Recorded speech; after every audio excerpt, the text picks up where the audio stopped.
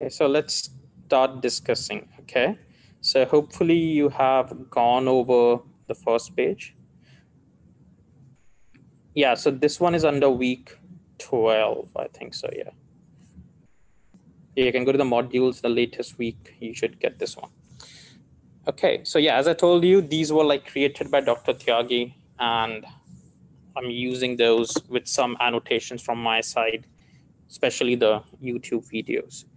Okay, so anyone wants to like share anything after reading through this first page of what they think about it, or were there any questions from here which you probably asked yourself while doing the Nantu Tetris part? Actually, I did have like two questions that were like, I guess I haven't read it fully, so it's not completely addressed yet, but like they were mentioned in these bullet points. Um, I think the first one was like, how does it save like information when it's powered off, since like it's supposed to be an on and off signal saving stuff. Mm-hmm. And then the second is um the discrepancy between the theoretical amount of memory and what it actually is. Okay, great questions. So we will answer both. So one of those questions, the second question is on the aspect of designing a virtual memory.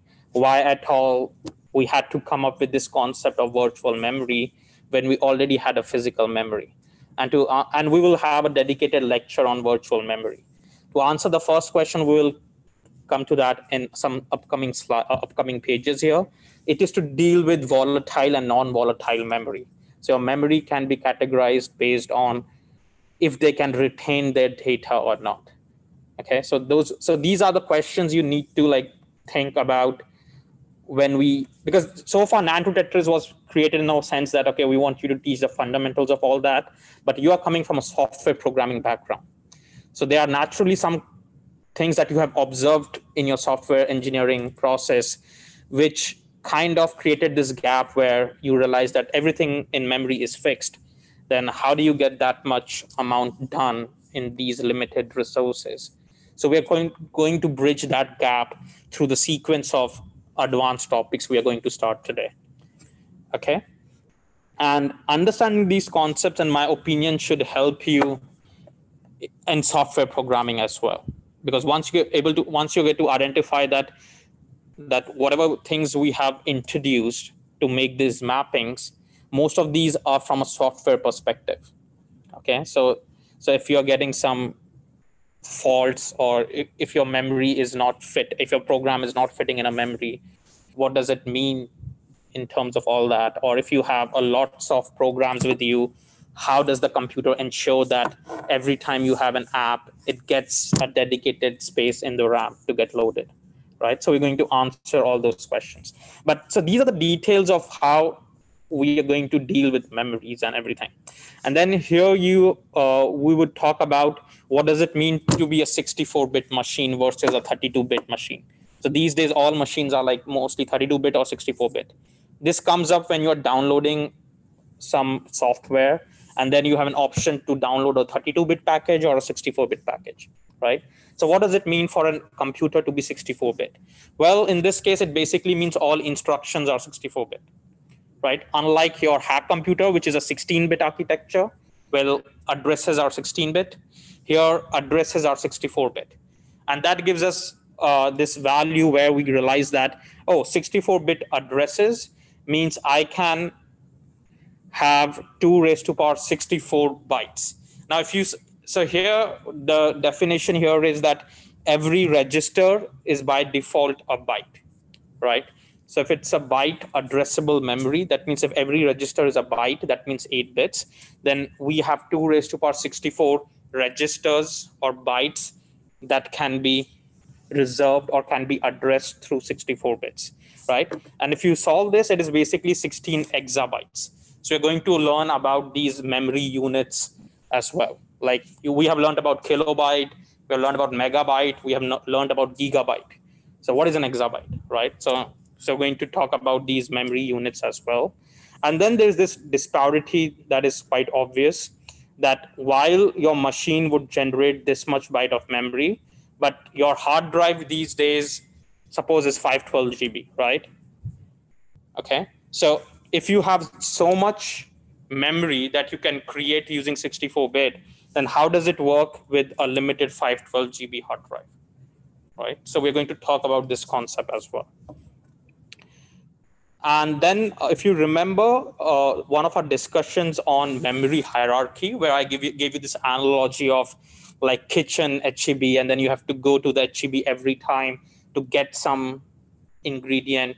And if you do this process while you are cooking, it's going to take a lot of time. So what you do is you go once, you bring all the data, and then you store it temporarily in different memory locations which are close to your CPU, right? So far we have discussed in NAND, in hack computer, we have discussed only two types. One is on-chip registers, which are A and D, and then they are like RAM, right? But between these two, there's also a sequence of memory locations called as cache. So if you have looked into the tech specs while buying a laptop, there's something called as L1 cache, L2 cache, L3 cache. So these are like different levels of cache which are there between your on-chip registers and your physical memory. So we're going to discuss why did we have to rely on these intermediate storage locations for our design. Okay.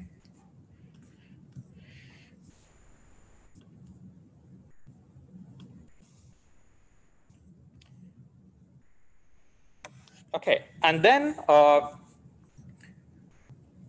yep. So this topic was a quick overview of what it means in terms of load, the starting up sequence for a computer. So far, we're talking about, okay, running a program and blah, blah, blah, everything. But if we have to backtrack and start from, okay, what happens once you switch on the computer? What all processes goes behind the scenes before you can use any application on your computer? So these are the sequence of steps that goes into that processing. Okay, so let's go over each of this carefully and try to understand what's happening. So step A is you press the power button. Okay, so that's a physical element. You just press it on your computer. Earlier it was on CPUs, now it's on your keyboard. You can press your computer and it wakes up or it starts, right? So that is step A. Step B basically means that whatever physical power is being supplied to your computer, it can be either through a battery or it can be from a wall socket, right, which is the power line. So once that power enters your physical device, be it a smartphone or a computer, now from zero, when the system was completely shut off, you suddenly have so much power coming into your system. So what happens is this power is fed into your CPU, and in your CPU there are so many in your so CPU is a device which has all these elements. You see, you have small registers, you have caches, you have your processor. Okay, so every device, is everyone familiar with the term motherboard? Okay, so earlier, like if you have if you talk about your desktops and everything, right? So you have a different device with your CPU. Once you open it, there is this one board which is called as motherboard, where everything has been like plugged in, right? There's a chip for everything which is there on this one board, which we call as motherboard. So once your power line takes that signal, then every device on that motherboard, be it any chip or a register, has its own voltage at which it operates, right? And that is what happens when you supply a power line. There's a sudden fluctuation, and after that everything stabilizes. So what happens during that stabilization phase is the voltage that is required for every device to work gets stabilized. So not every element is working at the same voltage level based on their power consumptions, right? So that is what it's called as power supplies to various power domains, and it stabilizes. So if any issue is going to happen related to electricity, it is going to happen in the first few nanoseconds or seconds. Why? Because if I have to show you how it looks like, we will have something like this before it stabilizes, right? And if this is time, after this point, power voltage for every element stabilizes. But here there's a sudden surge. Now, if anything has to go bad in terms of burning up your some resistors or whatever capacitors in your circuit, it is going to happen here. So this is a very critical phase that you hope that your computer successfully survives this sudden power surge into your computer system, right? And then there is this notion of clock signal, right? So once your voltage and the power line stabilizes in your computer, now the clock, so far we have talked about a clock as tick-tock cycles, right? And if you're, so this is one cycle, right? And if you see here, every cycle, every half cycle is of same time period. That means your half cycle, so this is called as 50% duty cycle, which basically means your rising and falling edge. So if you take one clock cycle, the amount of time it is on and the amount of time it is off in that one cycle, it is same, 50% each, right? So that is done by a device, something called as phase lock loop. You can Google it, phase lock loop. So with a phase lock loop, what happens is your clock signal is stabilized for which your computer needs to operate at. So if it's a 50% duty cycle, it has this constant pulses of same time period, right? That is what happens when it means that your clock signals are synchronized. And that we know from our project 3 and sequential circuits, the purpose of this clock signal. Then there is something called as processor reset pin. Now what happens is internally, there's something called as a reset, where this reset goes through. So once the reset is on, it is called as assertion. And when reset is off, it is called as deassertion. Okay. Now, what it basically means is for every device, for memory and everything, right? So you need to make sure that everything is reset before a new phase of execution starts. Because you're powering up the computer, all your memory elements have to be reinitialized so that you do not pick up any garbage values from here and there when there's a new boot up sequence happening, right? So this is called as reset phase, where your computer memories are refreshed and everything is initialized. And once this deassertion is done on the reset pin automatically, only then your actual execution is starting. Okay. And then if you see E, right? So probably you might have heard of this BIOS ROM. Okay. So BIOS basically stands for basic input output system. So it is kind of a program which is already loaded into your ROMs, right? And we will learn in these upcoming pages that ROM is basically read-only memory, right? That means you cannot write onto the ROM. You can only read it from the ROM. And ROM is kind of a non-volatile in the sense that even if you switch off your device, whatever is stored in the ROM is retained when you switch the computer back on, right? So it is kind of a non-volatile memory. There's another type of memory called as volatile memory. So as the name suggests, anytime this computer is switched off or the power supply is removed, the contents of that memory are lost. Okay, so in that case, your BIOS program is always loaded onto the ROM. Okay, so when you switch on the device, and all these happens in like nanoseconds. So if you have used your Linux or if you used the older OS, you might have seen these boot up pages coming up. Like if you have used Linux machines a lot, like I have used it a lot during my undergrad, so I could see the BIOS setup page even before the OS loads. Okay, so yeah, you can watch this video as well, and there's some more videos along those lines. But the whole idea is you start your BIOS code, right?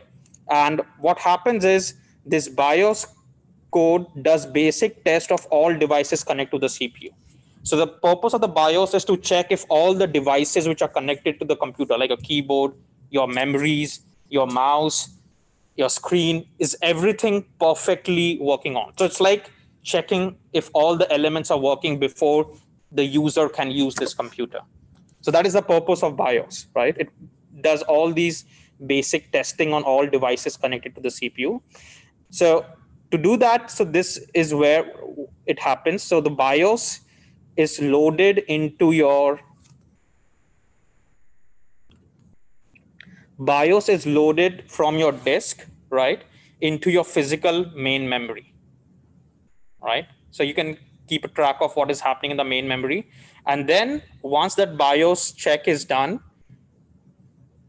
BIOS copies a bootloader. So now what happens is there is so this disk has a bootloader OS kernel. Now you should know that depending on what OS your computer has, it has to be first loaded into your physical memory so that all applications can run.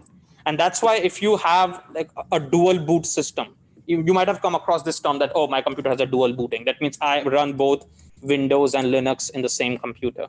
So in the boot up sequence, you have an option to toggle between the two. And that's what is happening here.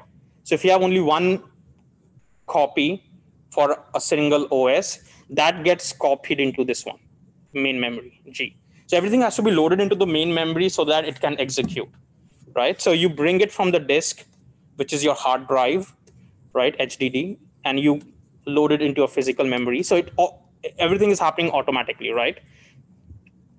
And then it makes a copy of the OS for that instance in which it is going to run, right? So that is what happens in step H, right? So we call it as a kernel, which is a program for the OS that runs for that period of execution, right? And once it is loaded, that's when you see, if it's a Windows machine, then you see all these icons, the startup menu, that Windows background in your desktop. If you have a Mac, you will have that Apple logo, and then you will have the Apple apps on your device, whatever device you're using, computer or smartphone.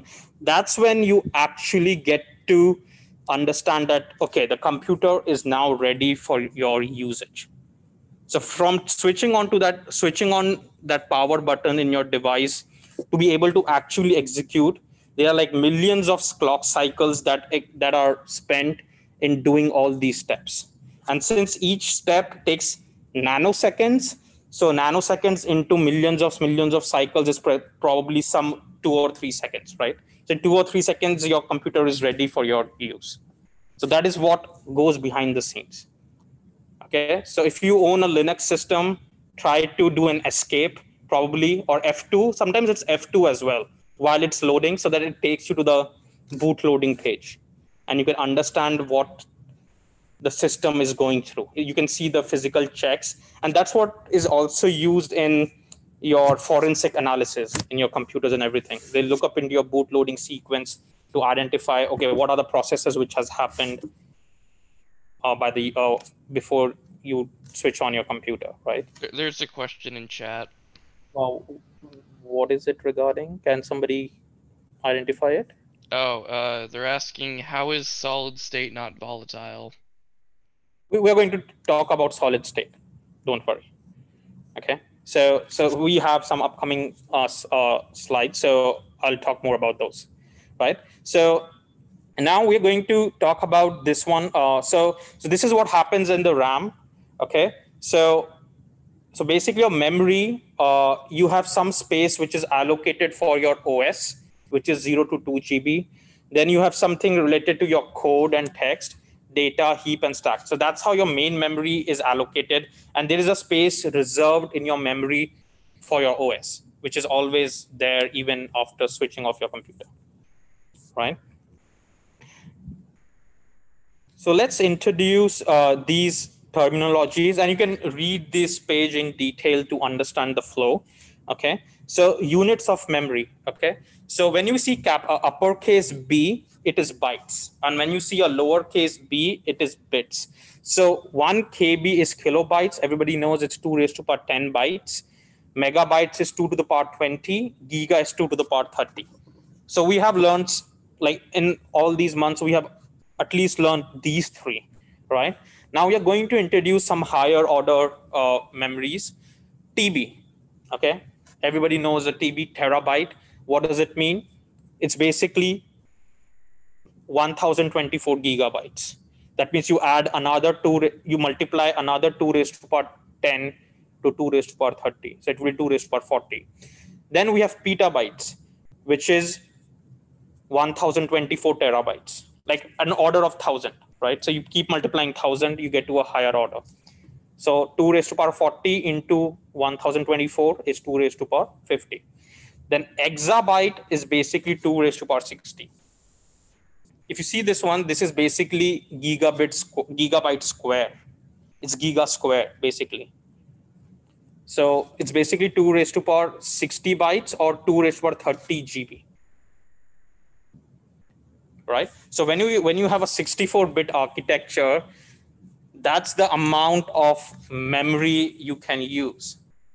But the hard drives or anything you have only is up till TB, right? 1 terabyte. So how do we take into account that mismatch, right? And that's where the concept of virtual memory comes in. Okay. So this is a fun fact. All the data in this entire world is reported to be 60 exabytes so far. And most of the data is generated in the past 10 years with advent of big data and all these devices and sensors, right? Now let's take our discussion to memory technologies. And I'll quickly go over these so that you can take some time after this lecture to read in details. So we're going to introduce like 2 types of technologies broadly. One is like volatile and another is non-volatile. And within non-volatile, we have two families.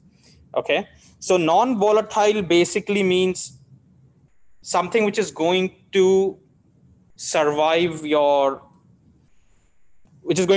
survive in your memory even after the power is switched off, right? So we can say it's in terms of permanent, but then again, it's a relative what you mean by permanent, because eventually every storage element degrades over the period of time. That's why after 3-4 years, you will realize that, okay, your performance of your computer is no longer same because your battery has gone bad, just like and probably your RAM devices, your memory devices start losing their charge.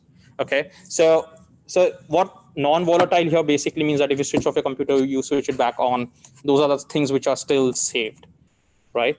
So in that regard, when you talk about permanent offline storage, right? So there are 2 types of storages. One is tape drive and DNA.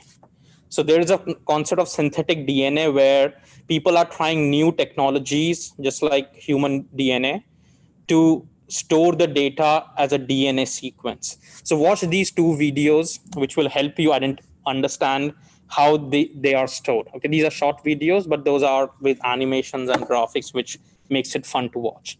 So the whole idea is, instead of storing it into hard drives or anything, how about we bring that data and store it just like a protein base pairs for the human DNA. Let's store that data onto the DNA. So that means all of the data can be stored in a compact way, in a sense that as more and more data is generated, we don't have to run after a lot of memory, the traditional memory. So DNAs can store a lot of data compared to a traditional memory. Okay, so watch those videos. Those are fun. Then there's something called as non-volatile permanent online storage. Now that's where this discussion of traditional hard drive and solid state drives come in, right? So HDD and SSD, right? So these are very popular these days if you're buying a device. When you check those specs, specifically if you go to Lenovo, like I have this experience whenever I go to Lenovo website, You get a chance to customize your device, right? And then they will talk about, okay, do you want to get a 1 TB HDD, or do you want to replace it with a 256 gigabytes of SSD or 128 gigabytes of SSD, right? So SSD is a modern technology. HDD is a little bit older. Now the difference is HDD is all about mechanical. It has a proper mechanical device, rotors and everything, whereas SSD is based on this technique of there is no mechanical part, as you can see here, and it's based on your digital and power supplies and all those things. It does not have a mechanical unit which actually functions based just like HDD, right? Question.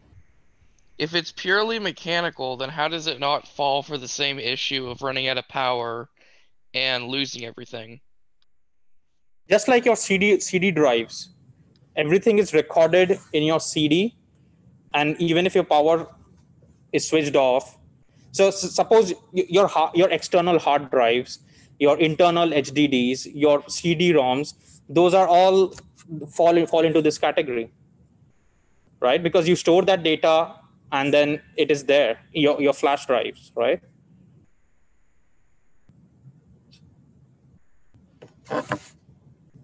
And the way you read this is through, for example, in this hard drive, you have like a kind of a disk controller that moves. If you have the vinyl records and everything, like when the music was stored in vinyl records and everything. So it's the same concept. It's a permanent storage. Got it. Right? And the solid state drive is an alternative. And if you see, these modern computers mostly have these SSDs, which is a newer technology, which is faster. But because it's more expensive, you cannot do 1 TB of SSD. That would be much more expensive than a 1 TB HDD. That's why it's better to have a 256 GB SSD than a 1 TB HDD. Obviously, the price would be a little bit a point where you have to distinguish between the two. But then the performance of SSD is much better. Okay, it's a faster access, and the technology is not dependent on mechanical failures or anything. In HDD, if there's a mechanical failure, you have to replace your hard drives. Okay, so I encourage you guys to read this and then watch the corresponding videos, right? And then we talk about volatile dynamic storage, right? And so these class of memories is fast, but it loses data when powered off, right? So this is to do with the DRAM and SRAM. So DRAM stands for dynamic random access memory, and SRAM stands for static random access memory. Okay, and SRAM is again a faster memory compared to DRAM. So all these memory technologies are based on how quickly you can access data, right? Because if your CPU is requesting something from your storage devices, then you should be able to reduce that time of how much time does it take to get to that, request the RAM to give me that data and then bring it back, right? So the faster the technology in which the concept of RAM is based, better is it for your computer to do fast processing. But then to make SRAM better than DRAM, you have to invest in that technological development and R&D, right? And that takes, again, money. So you have to take into account that, okay, if you're using an SRAM compared to a DRAM, your devices might be more expensive for a lesser capacity, but the performance might increase because it has a faster read and write times. Okay. So that brings our discussion to this memory performance we have been talking a lot about, right? So there are two important metrics to measure a memory performance. One is bandwidth, the other one is latency. Now, how we define bandwidth is, it is basically rate of data transfer. How many bits or bytes of memory can you transfer in a unit time? So it has the unit of per second, right? So bandwidth can be a bits per second in this case, right? So that means if your hard drive or memory has let's say it has 10 gigabits per second, right? What does it basically mean? It basically means it can transfer 10 gigabits every second. So that rate of transfer is called as bandwidth, right? So the emphasis is on quantity per unit time. So higher the bandwidth, better is it for you. Faster the read and write would be. And reading and writing from the memory can have different bandwidths as well. Now, latency is basically the unit is time to start off with. And latency basically means how much time does it take to issue the command, starting from issuing a command from CPU to the memory, and then returning with that data requested. So if you remember your hack CPU design, there was this write M output, which goes into the load of the physical memory. And then you had an address M from the CPU, which goes into the address of the physical memory from your project 5. Now, the amount of time it takes from CPU to go to the memory, request that data, and then return back to the ALU where it was requested from. That time is called latency. And the whole idea is to reduce this time. How can I reduce the time to grab the data from my memory? So it's completion of read and write, right? So you can see that it is measured as the product of, now latency is basically given as a product of clock cycle time. That means time per cycle, because every instruction takes some clock cycles to be executed. In hack computer, we have assumed that every instruction that you write in assembly takes one clock cycle, but it is not necessarily the case. Some instructions might take multiple clock cycles. So latency is defined as clock cycle time multiplied by number of clock cycles for that instruction, right? So if I tell you that, okay, this assembly instruction takes 4 clock cycles to be executed, and each clock cycle is 2 nanoseconds. That means the amount of time to execute that instruction is 4 clock cycles multiplied by 2 seconds per clock cycle.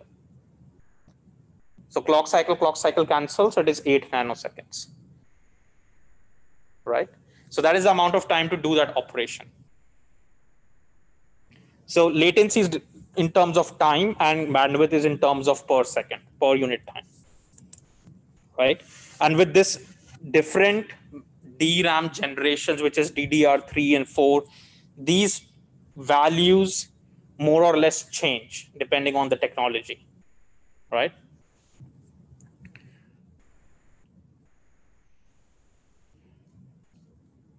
Then let's wrap this lecture with this final discussion on memory addressing, and then we can continue on Thursday. So by default, memory is considered as byte addressable. That means given any address, you can identify the register, which is a byte. So far we have taken register to be 16 bits, which is 2 bytes, right? So here we are learning the fact that memory in modern computers can be accessed in 2 ways. Either it can be byte addressable or word addressable. Byte addressable basically means 8 bits, which is 1 byte. Word addressable basically means 4 bytes at a time, which is 32 bits. Right? So when I say that, so word addressable is 4 bytes, right? So in our computer, so let's take this example.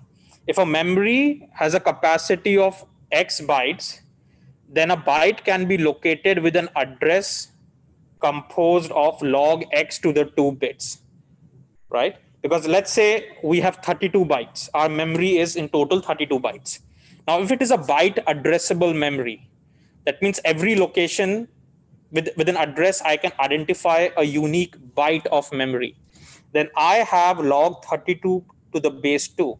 That means I need to have 5 address bits to identify any of those 32 bytes. In this case, think of byte as registers to draw that analogy. A register can store 8 bits, suppose, right? So you have 32 registers or 32 bytes, and then you need only 5 address bits. Now, if our memory is 16 kilobytes, and if it's a byte addressable system, then we would need 14 address bits. So with 14 address bits, I can uniquely identify 16K bytes. Does that make sense? In that same vein, let's try to solve this final example for today's class. If you have a 128 KB memory, kilobyte. Now, if the memory is byte addressable, that means anytime you get an address, you fetch 1 byte from the memory. Then how many bits are needed for the physical address? Well, 128 KB means 128 kilobytes. So 128K is log of 2 raised to power 17 to the base 2, which is 17 bit. Because 128 is 2 raised to power 7, K is 2 raised to power 10. And bytes is same as this byte, right? So 2 raised to power 17 bytes are there in the memory. So I need 17 bits.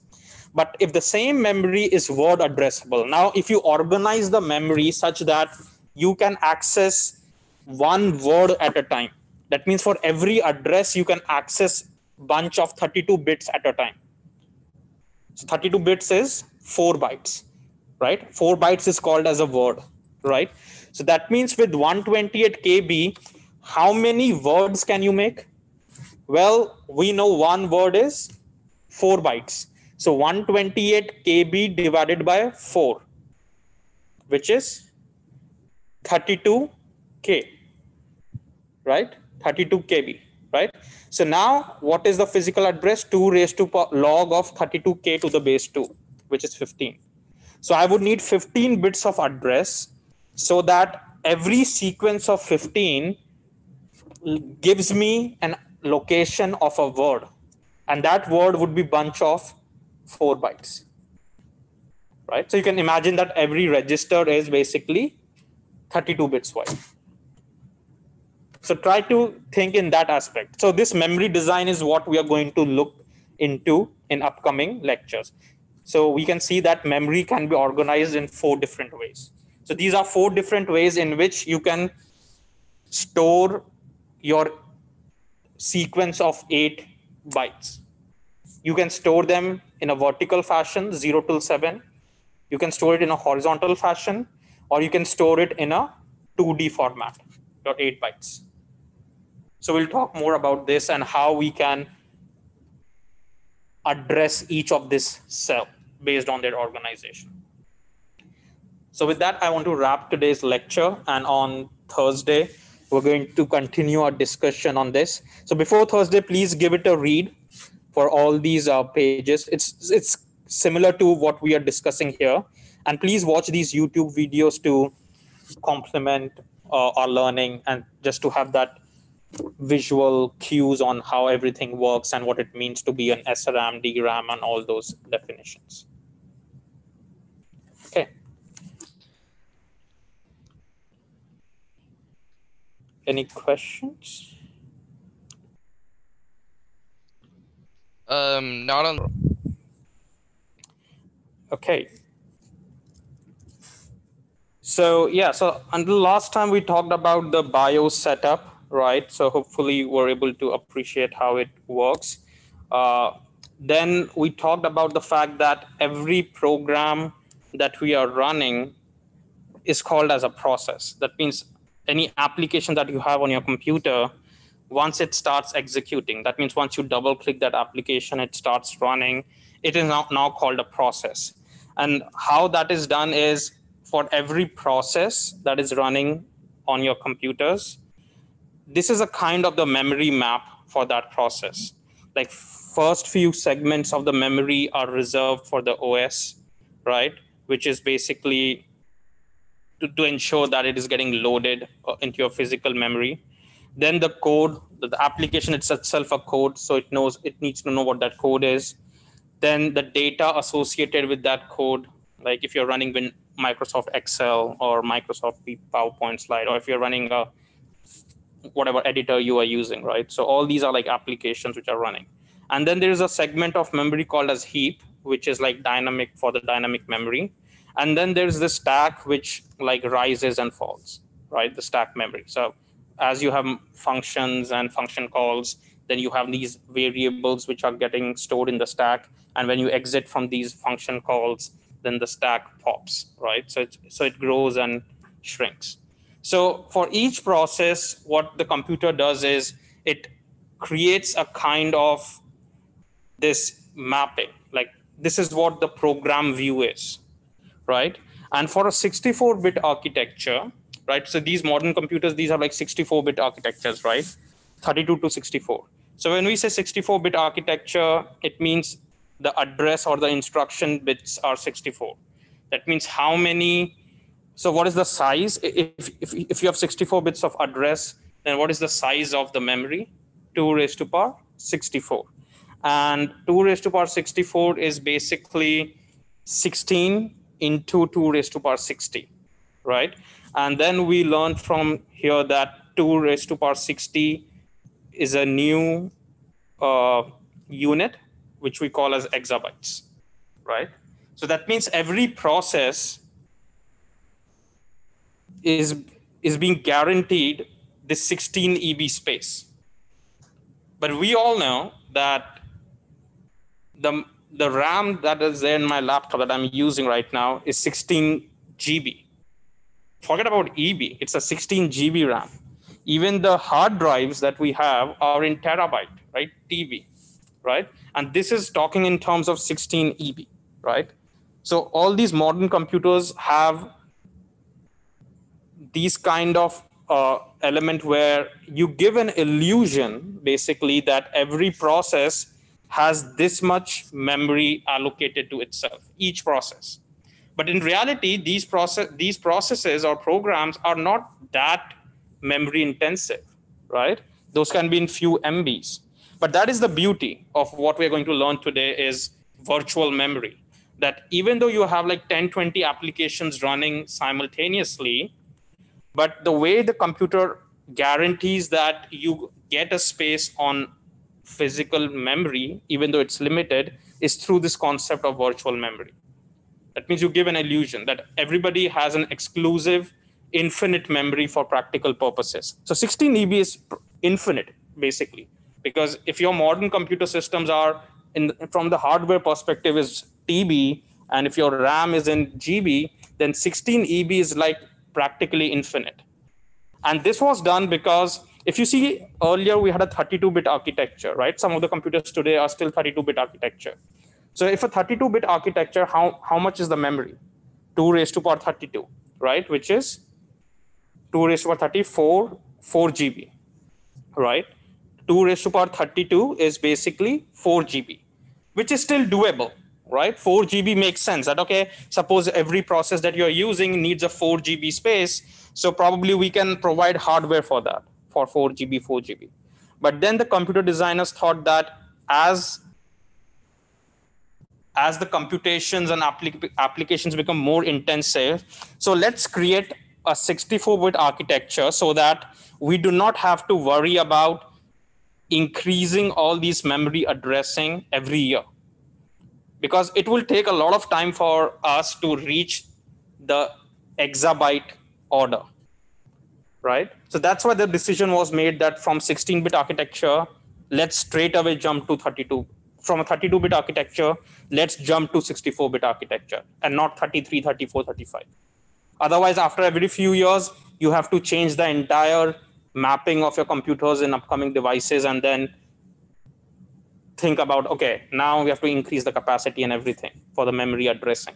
But now with 64-bit architecture, we can be rest assured that we're not going to run out of memory for each process. Now, this memory we are talking about is the virtual memory, right? And we're going to study more about it. So in the course of previous lecture, we also introduced different types of memory technologies, So please go over this, and there are like supporting videos. There was a question on high bandwidth memory by Samir, so I got to know it from the chat after the class. So high bandwidth memory is a 3D stacked memory. So far we are talking about memory in 2D. Now in high bandwidth memory is basically you have a 3D structure, like RAM over RAM over RAM. So that means you have vertical connections across RAM, which creates this 3D packing and makes it high bandwidth. So again, there is a video for it in the. So I posted this all the links in the discuss lectures on Canvas. So I recommend that you actually supplement your knowledge with those videos, right? Then we talked about memory performances, which was latency and bandwidth. So as I told you, what latency is basically starting from the CPU, the request from the CPU all the way to the memory, fetching the data from the memory, and then returning back to the CPU. This entire process, whatever time it takes, is called latency for that instruction. Now, bandwidth. So bandwidth is the maximum number of bits that can pass through a system per second. Now, bandwidth is a property of a cable. Now, the best analogy I can give you is a highway. So if you have a highway with 4 lanes, and under ideal scenario, you have 100 cars that can pass per minute, then the bandwidth of that highway is 100 cars per minute, right? So that is the maximum possible transmission rate that is possible for in that cable or in that channel. That is what the bandwidth is. But there's also another notion called as throughput, right? So there's a bandwidth and throughput and latency. So latency is a unit of time. It's in seconds, milliseconds, nanoseconds. Latency and bandwidth are both in terms of per unit time. So in bandwidth, you might have heard that, okay, I have 100 Gbps Ethernet, right? 100 gigabytes per second, right? That can be the maximum transmission rate possible in that cable. But in reality, do we see that? No. There can be some devices which are connected across these cables which cannot support that much traffic. Similarly, on a highway, because of congestion and everything, you do not have 100 cars passing per minute at every instant of time. So whatever actual amount of data is being sent in that second is called as throughput of that system, right? So throughput is a more practical and a realistic thing, whereas bandwidth is the ideal scenario if there was no congestion or anything, right? So please be careful on these terminologies. Again, there's a link I have posted on a discuss lectures which distinguishes between bandwidth and latency, bandwidth and throughput. But both the units are in BPS, which is bits per second, or hertz, because per second is anyways hertz, right? Okay, so we ended last lecture in terms of our discussion on memory addressing. So by default, so if we see the hack computer, like each register in our RAM was 16 bits, right? Which was 2 bytes, right? A byte is an 8-bit. So by default, the hack computer was designed that it was 2 bytes, like every register.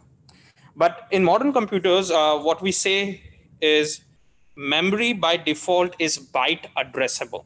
That means anytime you address a location, you're going to pick up 1 byte at a time. That means 8 bits, right?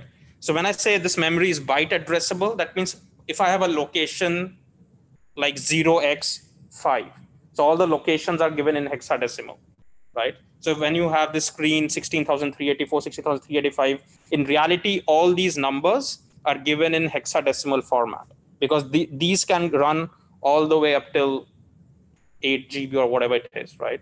So that big number is better represented with hexadecimal. So when I say, okay, anytime I address a location, say 0xF5, right? Then when I reach that location, I can grab 1 byte at a time. That means 8 bits in one shot. So it's called as byte addressable. Now, some memories can be created so that those are word addressable. Just be careful, right? Byte addressable versus word addressable. Now, one word is basically 4 bytes, which is 32 bits. So if we say that this memory is organized in a word addressable format, then we are saying that, okay, one word is 4 bytes. So that means anytime I go to an address say 0xAB or 0xAC, I can get 32 bits in one shot, which is 4 bytes or one word, right? So in terms of our hack computer, word was defined as 2 bytes because you are grabbing 16 bits at a time, right? That's why if you remember the memory mapping formula, they use the term called as word, right? Go to this word, grab that RAM, and then color that bit as 0 or 1, right? So in that hack computer, word was defined as 2 bytes, which is 16 bits. But here, if we say that in modern computers, one word is basically 4 bytes, which is 32 bits. Okay. So based on that, we have this examples where we say that, okay, if our memory is 32 bytes, right, then how many address bits do we need? Well, if we say it's a byte addressable memory, that means I have to only worry about 32. Because if there are 32 bytes, that means there are 32. You can think of it as there are 32 registers where every register is 1 byte. So 32 is log 32 to base 2, which is 5. So I need 5 address bits. Similarly, if I have 16K bytes in a byte addressable memory, I have to only worry about 16K, which is 2 raised to power 14. So I would need 14 address bits to uniquely identify 16K bytes, right?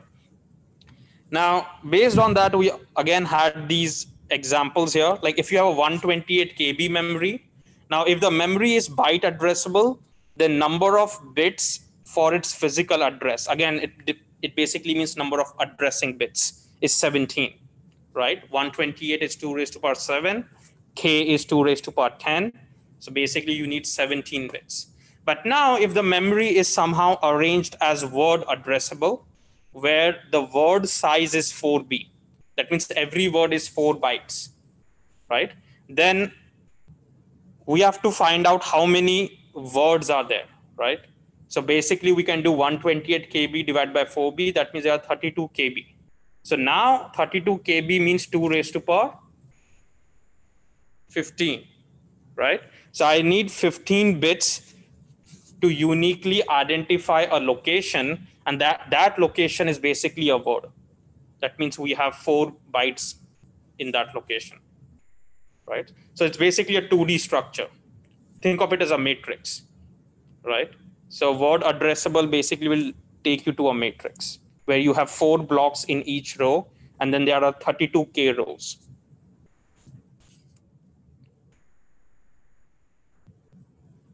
Okay.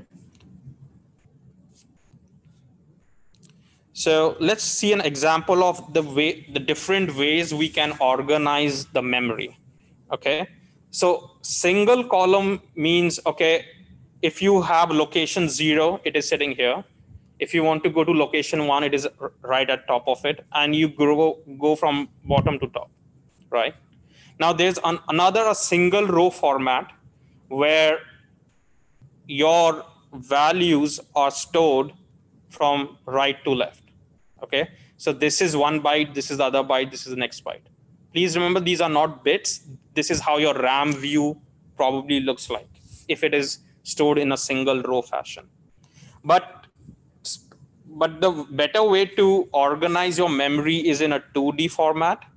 So this is a 4x2 organization where we have 4 entries or 4 rows, and each row has 2 bytes. 0th byte, 1 byte. Right? That means every row is having 16 bits, but again in 16 bits, the 0th byte is sitting here, and then the next byte is sitting here, right?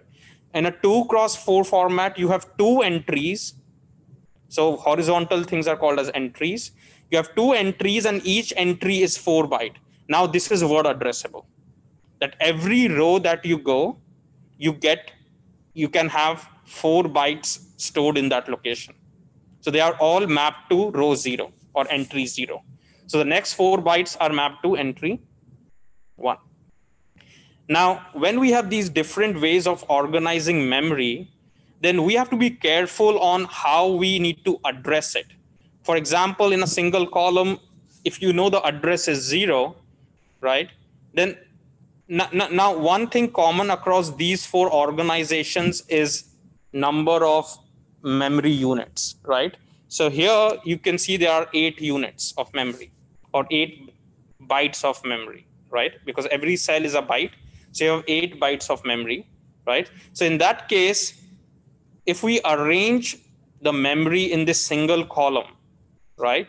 So we say we arrange it in a single column, then if you're looking for byte number 5, then what is the address for it? Well, if we have 8 bytes, then how many address bits do we need? 3 in a byte addressable format, right? 0 till 7, 3 bits. So it's easy. We can just say 101 entry address, and that will take us to that corresponding row or entry. So if you're looking for byte 5, you simply have to say 101. It will go to the entry number 5, which is this one, right? Now, if you arrange it in a single row, then all these columns are called as byte, right? So imagine that all these horizontal rows are called as entries. That's why we call it an entry address. And all these vertical partitions are called as bytes, right? That's why we call it byte offset. So the same example, let's say in this organization of single row, right? Let's say we are looking for byte number 4, which is this one, right? If I'm looking for byte number 4, right? Then the way to organize it is, well, it is 4. So 100 corresponds to 4. So anytime I have addressing like 100, it would give me this location 4, right? So this is easy because it's all linear. Now in parts in the C, we have a 2D structure, right? Now we have a coordinate system here, like entry comma byte. So far here we had 8 entries and the same 0th byte. Here we had 1 entry and 8 bytes. Now we have this 2D layout. So we have 4 entries, which are entry number 0, 1, 2, 3. And we have 2 bytes per entry, which is byte 0, byte 1. Now look into this 4 cross 2 organization. Now we have 4 entries each with 2 bytes. Therefore, the address is partitioned into 2 fields. So again, how many bytes in total we have? Still 8. That means we still need 3 bits of address. But this address is now going to be partitioned so that you can locate that target byte in that 2D layout. So how we are going to partition? Well, look into this one. Your number of bytes is 2, which are vertical columns. So how many bits do you need for vertical columns? 1. 1 bit is sufficient to identify one of these 2 columns. Now, number of entries are 4. How many bits do you need to uniquely identify an entry number? 2. So from the 3 bits, we have to find out 1 bit and reserve it for byte offset, and the remaining 2 bits here would be for my entry address. So look into this one. If I'm looking for something called as entry address of 2 bits and byte offset of 1 bit, right? So for example, row 1 and entry 1. Row 1 and entry 1, right? So I think, yeah, so row 1 and entry 1 will be 0, 1 for the row and 1 for the entry. Okay, let's look into this one carefully, right? 1 for the entry and 0, 1. So look into this one. We realize that the byte is 1 bit, right? Now, the first goal is to find out which row you have to enter. And once you have identified the row, then find out which byte you have to go, right? So naturally, if you see, the higher 2 bits should correspond to entry, because if you create this truth table, right, truth table, or this 000 till 111, so this byte offset here changes at every step, right? 000, then 001, then 010. That means for every pair of A to A1, we have 2 possible values of A0. So that means A2 and A1 would be mapped to my entry address, and A0 would decide whether it's 0 or 1, right? So if I have to go to this location, right, which is 2, 1 here. So what would be the address? Can you write down the address if I have to enter this location where we see the mouse?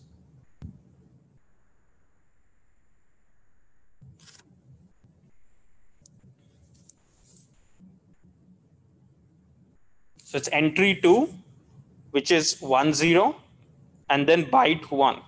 So byte offset is 1. So it should be 101. Do we have 101? Great. Now let's try this one. Entry 1, byte 0. So entry 1 means the entry bits, the entry address is 01. And because this is in byte 0, the least significant bit, the byte offset, is 0. So it should be 010. Do we have 010? Great. Okay. So you can see how the numbers are arranged, right? So if we have 000, like 000, it is sitting here. 001, 010, 011, 100, 101. So this is 0, 1, 2, 3, 4, 5, 6, 7. That's how it's arranged. All the eight bytes. This one is 0, 1, 2, 3, 4, 5, 6, 7. All the 8 bytes, right? In this case, it's 0, 1, 2, 3, 4, 5, 6, 7. All the 8 bytes, right? So this is starting from bottom right. So it's going like this, right? If I have to annotate.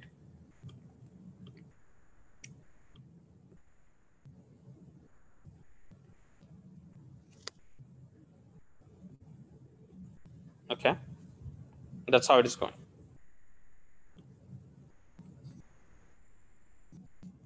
Now let's try to find out the next organization.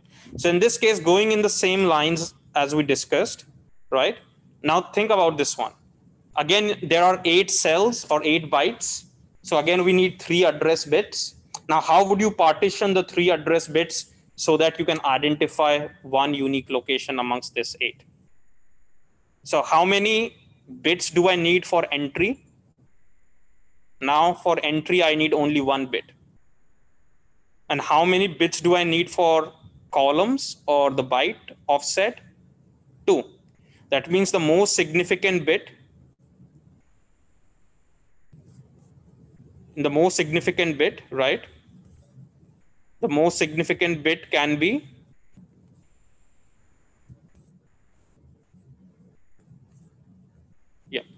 this one, right? So in this case, the most significant bit would be the entry, and the remaining one would be the byte offset.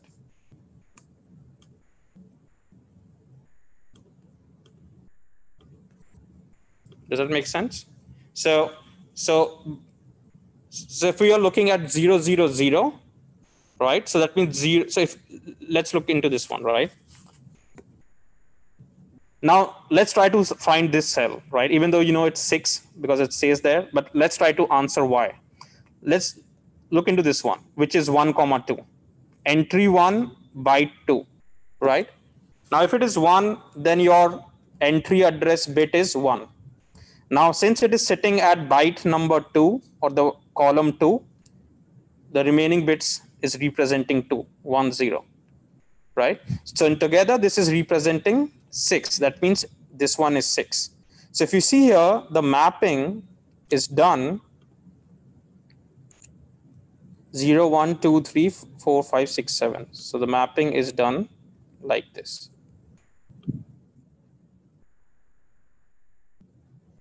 Does that make sense? So your 0 would be here.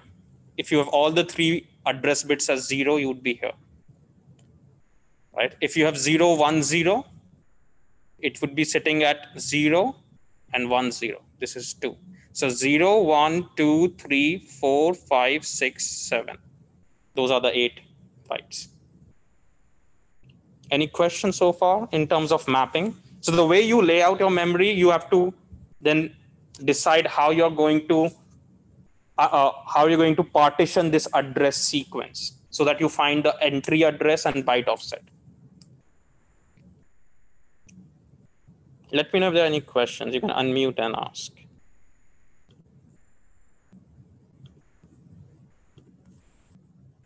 Okay, great. So in that similar line, what we were going to introduce is this concept of indirection, right? Now, we have already gone over this concept while we constructed our muxes. The idea here is, given a sequence of address, one way of organizing it is if you have selection, right? If you have 2 bits of, here you have like 3 bits of selection. Either you can design your memory like this, right? Where you want to say that, okay, 1 input comes in and then I have 8 potential outputs sitting there, right? Or another approach is to split the design in a hierarchical stage, where you say that, okay, I'm going to partition my selection bits in such a way that the most significant bit is going to choose between the top set or the bottom set. And the next 2 bits are going to help me figure out the exact address within that set, right? So as you see here, from selection 2, you can partition it into top block and bottom block with 4 units in each block. And then to identify across this 4, you can use the remaining 2 bits. You can make it a 3-stage design by further dividing it into 1:2, right? Then it would be a perfect binary tree,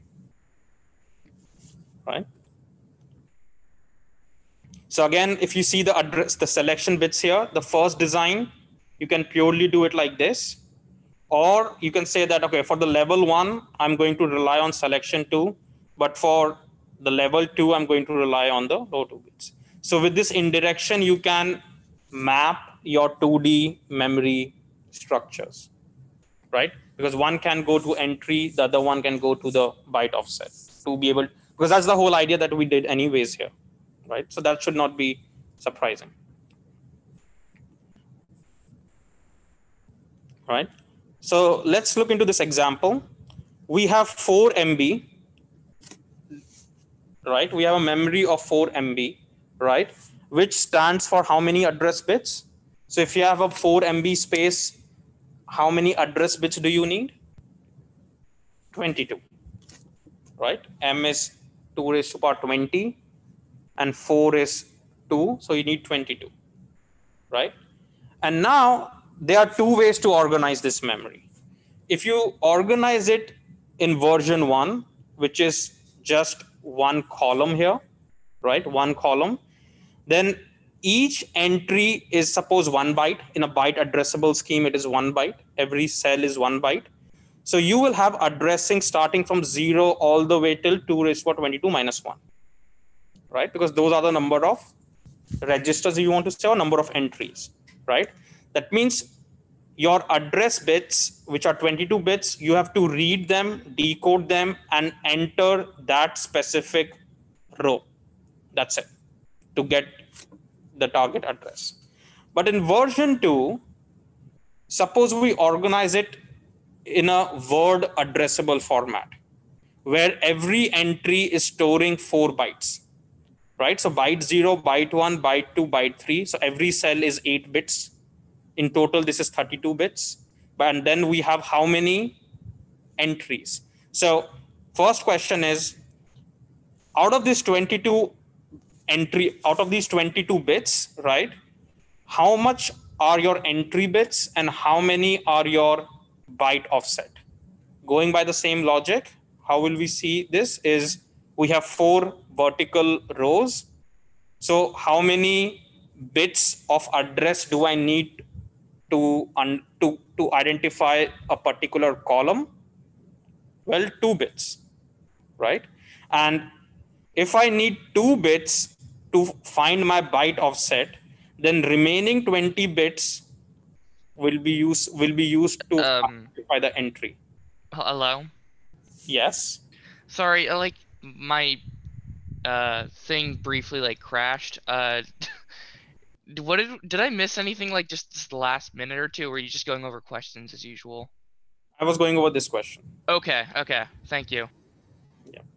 So is this question clear? The same address of 22 bits can be viewed in 2 different ways based on how you're organizing your memory. Either it can be 22 entry bits, or like we have seen in this example, we can have 20 entry bits and the trailing 2 bits are your byte offset. Okay, cool. So expect similar questions. Okay, if we say, okay, this much is the memory, and if I organize it like this, right, then how would you identify the number of bits reserved for entry and number of bits reserved for byte? Okay,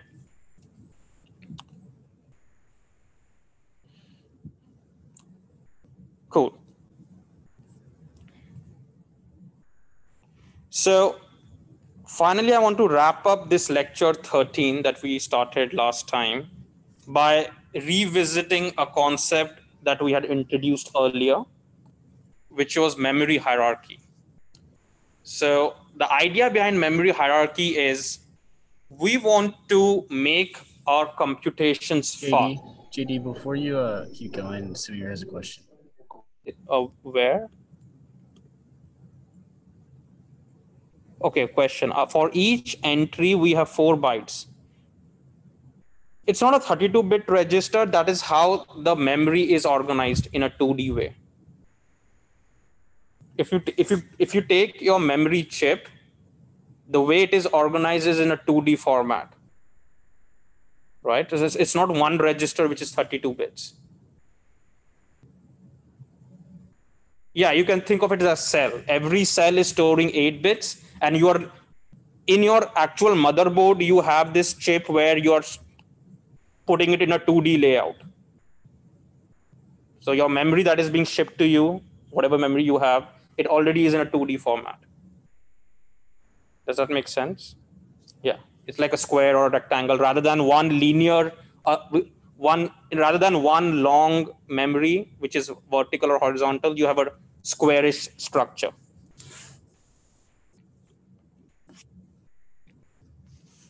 Okay, cool. So let's introduce this, revisit this concept of memory hierarchy. And the entire goal is to reduce the latency.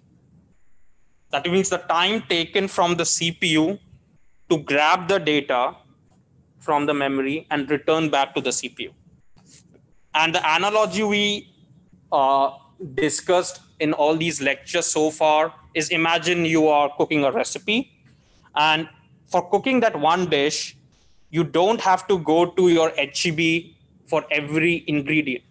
What you do, because it takes time to leave your house, drive all the way to the HEB, fetch or collect that grocery item, go to the cashier, then travel back all the way back to your kitchen. It takes time.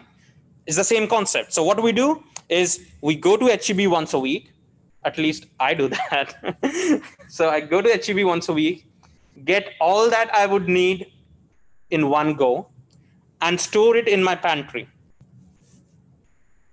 And whatever I want to cook each day, I would take only those ingredients from my pantry and then cook it. Now that saves me time from going to HEB every day to cook my meal, right? It's the exactly same concept. HEB is far and it is huge, whereas my kitchen pantry is next to my kitchen, but it has a smaller capacity. And if I talk about my counter, it is again a smaller space than my pantry, But then to access something from my counter, which is next to my stove, is much quicker than my pantry, which is much quicker than going all the way to HEB. It's the same concept. Your CPU is your stove, registers is your counter. Think of cache memory as your pantry. Physical main memory is your HEB, and your persistent file-based memory is basically the whatever you want to say. Maybe these are your local farmers or anything where the HEBs get that data, like whatever the groceries, wherever they collect that item from, right? So these are arranged in a way that you have an increasing distance from the CPU from top to bottom. So as you go from top to bottom, you're going farther away from CPU. That means if your data is not available on CPU, you have to check the registers. If it is not there in the registers, you have to check it in the cache. If it is not in the cache, you have to check the main memory. If it's not in the main memory or RAM, you have to check your hard drive, which is your persistent file-based memory, hard drives or external drives, whatever it is, right? And naturally, further you go away from the CPU, your file sizes, your memory sizes increases. So naturally, your registers are smaller in size, which are typically in terms of bytes. Your cache is in KB or megabytes. Your RAMs are these days in GB, whereas your external devices are in TB, right? So that is how everything is arranged. And if we did not have these hierarchies, so every time we do not have a data in CPU, I have to run all the way to main memory or disk. So what we do is create these checkpoints. So we have partitioned the entire memory into these different. So the journey that a request takes from the CPU to the memory and return with the data is now, it has to now go through these various checkpoints. And at each checkpoint, there is a storage location offered. And anytime you have a data in cache, then you conserve the time to run all the way to main memory. So you grab the data from cache and then return to your CPU, which is faster. So this is how the memory is now organized in your computer. And each memory has a different technology. SSD technology, or if you have a file storage, it has a different technology. Your cache are based on SRAM technology, right? So that's why the memory elements which are closest to your CPU are the fastest, but those are expensive technologies. That's why you cannot afford to have a lot of them. So it's a trade-off. Okay, hope we can appreciate this, right?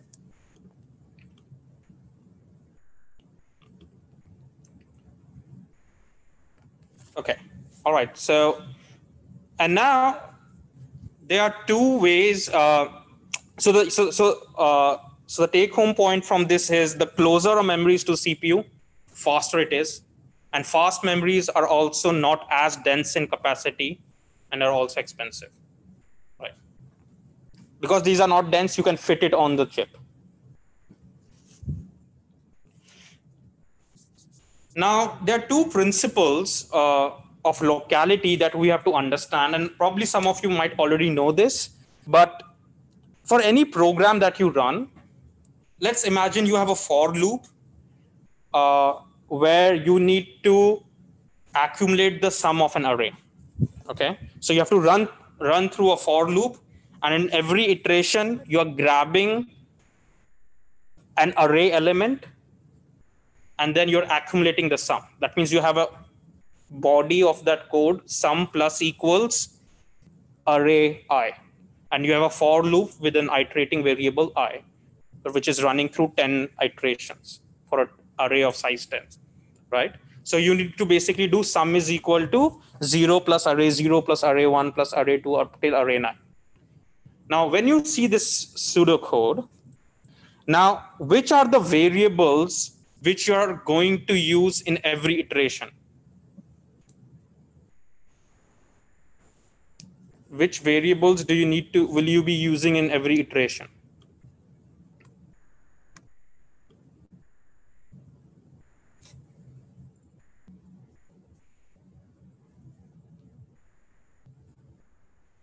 So you have a sum variable, which is the accumulator, that is being accessed in every iteration, and your iterating variable I or j, whatever it is, because you have to jump through that index, right? At every iteration, you're incrementing your index.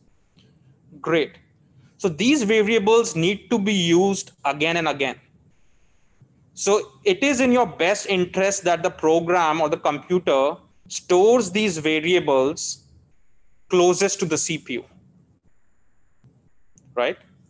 And the reason why it will store it closest to the CPU is because of this fact that any memory location that has been accessed at time t has a higher probability that it's going to be accessed again in t+1. It may or may not be, but there's a high probability that a variable that you have just invoked and used it for the first time, probably it's going to be used again. So let's store that variable next to the CPU, which is on the register or on cache. Maybe for the first time you did not have that. So you went to the RAM, you did that hard task of going to the RAM, returning from the RAM, and now you have used it in the first iteration. Now, the way this locality works is your I and sum will be stored temporarily onto your register. Why? Because there's a probability that it can be used again. And given this for loop, indeed I and sum are going to be used again and again. Because if you do not make this copy of sum on the register, then see your sum value is being updated in every instance. If you do not provide this locality, then see what is happening. In the first iteration, so you declare and initialize your sum as 0 outside the loop. And how do you initialize it? Well, you check your register, there is nothing called as sum. So you run all the way to the RAM, grab that location, which is sum, bring it to your D register, right? Or whatever register, data register you have on chip. Now that sum is initialized to 0, right? And after first iteration, suppose you have sum as 10. Now, if you do not store it onto the register, that means at every iteration, you have to run all the way back to the RAM and then update that location with a new value 10. So to save this time to run all the way to the RAM to keep updating that location, you save that on the chip and keep updating it until the program ends. And at the very end, you write that value onto the RAM. So you have conserved the time to run to RAM in every iteration. So sum and I exhibit temporal locality. Similar thing with I, because I is incrementing by 1 in every iteration. What is the spatial locality? In this array example, what variable or object denotes a spatial locality? Spatial locality means if a location has been addressed, there's a high chance that its nearby locations can be accessed again. So the array object exhibits a spatial locality, because if array I is being used, there's a high probability that the surrounding regions of that memory will also be used. So rather than just fetching array 0 from the RAM, what it would do is it will fetch the entire array. Because now understand what the meaning of array is. The name of the array is the base pointer. So if you just give the information of a base pointer and the size of the array, it will go to the main memory at the base pointer location, look into these 10 consecutive memory locations, make a copy of that and bring it on chip. So to iterate through your array, it does not have to go to the RAM for every new index. It is already loaded in your chip.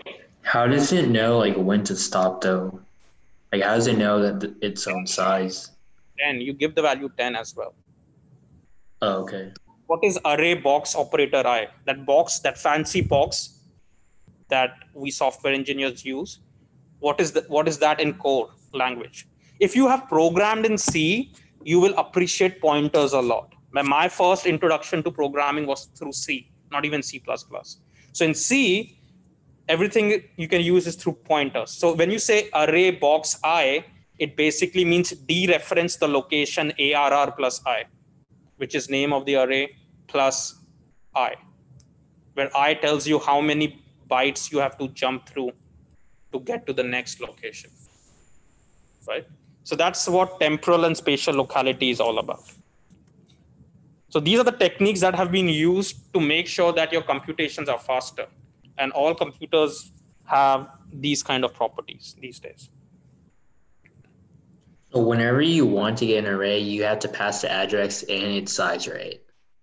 Remember in functions, how do you pass an array in call by reference mode? Int star, name of the array, comma, int size. Why do we do that? The same thing. You never pass array as an object directly as in a function parameter as well. You always have two fields for array: int star ARR comma int size as your function parameters. All right. Cool. So are there any questions? It's difficult for me to read through all the chats. If there is anything which you want me to share or discuss, you can unmute and share. Okay, so finally, what we want to talk about is that once you have so many applications in your computer which you want to run simultaneously, how is it possible that we have a fixed physical RAM, which is of like size 8 GB or 16 GB in modern computers, and then hope to run so many applications, and then also guarantee that every application will get its deserved space on the memory, right? So this is all achieved by the illusion of virtual memory. And as the name suggests, virtual memory is not an actual physical memory. It's basically a concept where rather than when an application is loaded, rather than going to the main memory, it has to go through some kind of technique that we're going to introduce, where every application thinks as if it's the only application that exists in the memory. Okay, it's an illusion which is created through these techniques, right?